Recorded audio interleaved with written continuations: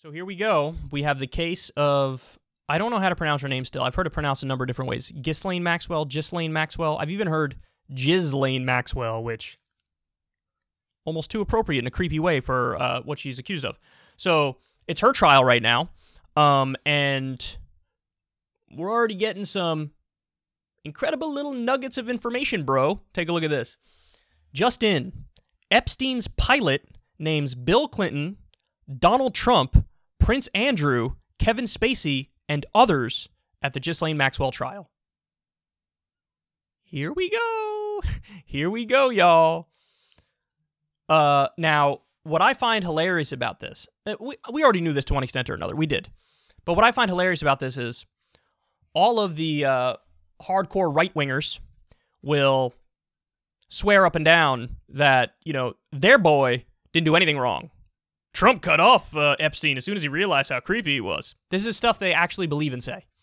And then you have the Democratic partisans who'd say, Bill Clinton, well, to be fair, there are more people on the Democratic side who admit Bill Clinton's creepy as fuck and is probably guilty of all this stuff. But there are some who are like, no, just focus on the Trump one. Just focus on the Trump one. I'm here to tell you the truth, and that is both of these dudes are creepy as hell.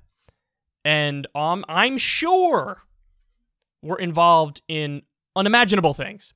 Prince Andrew, we know the specifics about that dude. I mean, you have people coming out accusing him, and he tried to go on TV to smooth it over and act like it didn't happen, and he only made it worse for himself. Kevin Spacey, you know what I found? And you guys tell me if I'm wrong on this, but Kevin Spacey is a great example. Whenever you have people who end up playing really creepy characters in a TV show or a movie, like what was the one Kevin Spacey was in, American Beauty, I think it was called? They play creepy characters on TV, on a TV show or in a movie, and then they end up in real life being sort of creepy. And there's some stories that come out about like, oh, like when, what's his face? Crystalia, I think his name is, the comedian, where he played on a show. Was it on the show You? He played this creepy sort of pedo type dude, and then in real life there were all these allegations that came out against him.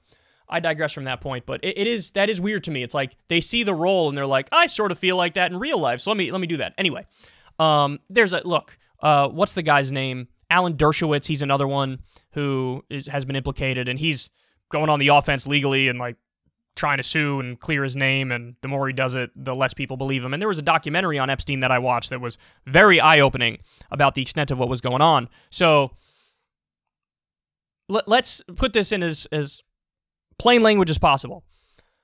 Jeffrey Epstein was the CEO, effectively, of Elite Sex Crimes Incorporated.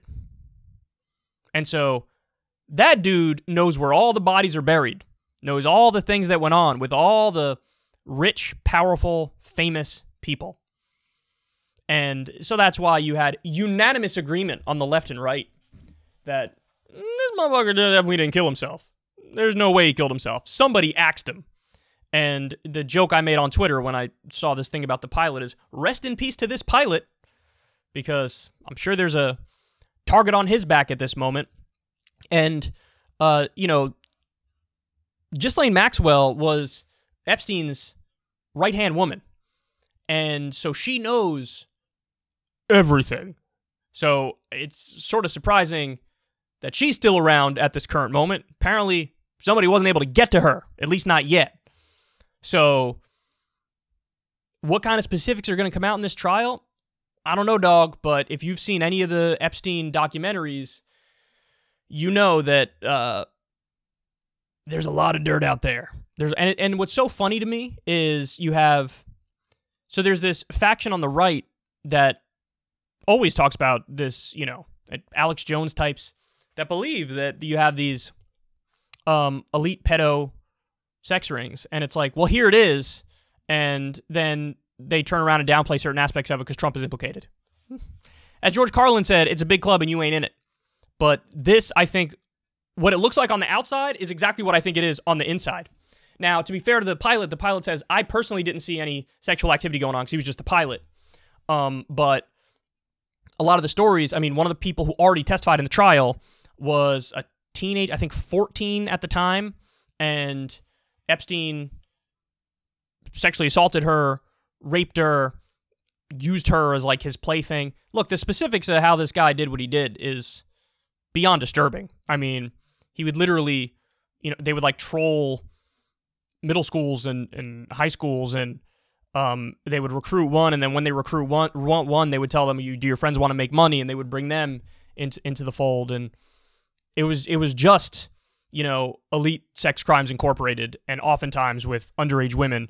And this guy, the other question is, how did this guy get in such close proximity to these very rich and powerful people? Now, there's the cover story, which there's at least some truth in, and then there's potentially the background story. And the cover story is he sort of snuggled up and got close to a well-known businessman. I forget the guy's name, and I forget which businesses he ran and owned, but snuggled up to this guy who's like a billionaire or a multi-hundred millionaire, and the guy only trusted Epstein, and so that's how he was able to get his wealth, and that's how he was able to get in these close circles.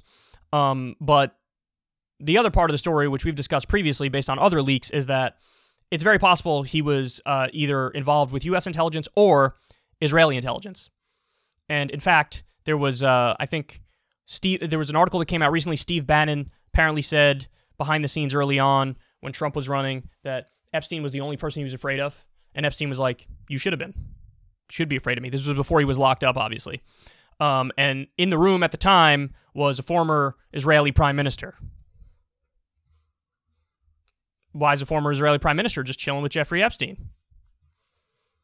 Maybe, just maybe, it's because he was Israeli intelligence, and it was a way for the Israeli government to get dirt on American elites and also be able to hold things over their head lest they deliver on the various things that the U.S. supplies to Israel, whether it be weapon systems, Iron Dome, money, whatever.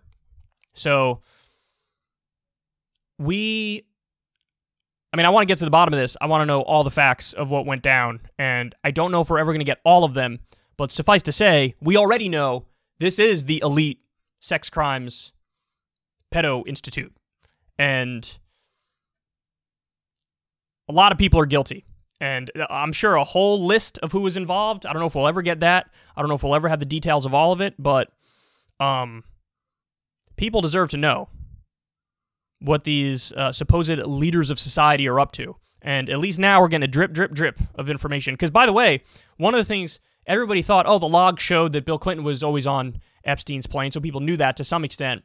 But the Trump people always said, look, Trump's name is not mentioned, at least not often. But we know that Trump was friends with Epstein because there's videos of it, and there's pictures of them, and there's a famous picture of Epstein at some wedding or whatever with Trump, and Trump's like, I think that one's hot, and he's dancing and shit, and it's like, ugh. No, apparently Trump was on that plane too. And there's a reason why Bannon was afraid of Epstein coming out. So, gross, man. So gross. So I hope Ghislaine goes down, and I hope we get more information, but the almighty George Carlin, yet again, turns out to be correct. Big club, you ain't in it, etc., etc. Hey, y'all, do me a favor and like and subscribe. It helps out big time in the algorithm. Click the bell as well for notifications when videos drop, and watch that video on screen right now. You know you want to.